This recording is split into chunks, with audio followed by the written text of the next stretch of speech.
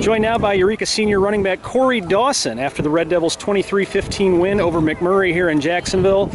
Corey, workhorse doesn't seem like a very fair term for the way you played today. A lot of carries, a couple receptions. How are you feeling after this win? I feel great. I mean, I got to give it all to my linemen. They did a great job today. But yeah. This team is 6-1 for the first time in almost 20 years. It's obviously been the best start since you've been a part of the program. You know, what does it mean to you to be such a part of such a big transformation? I mean, it means everything. I mean, from my freshman year, we were 2-8. And we started slowly building up and got here now.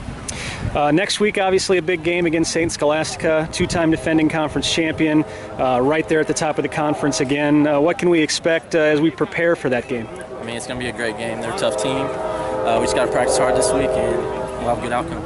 All right, that's Corey Dawson, the Red Devils senior running back after Eureka's 23-15 win at MacMurray. Corey, congratulations, and thanks for joining us. Thank you.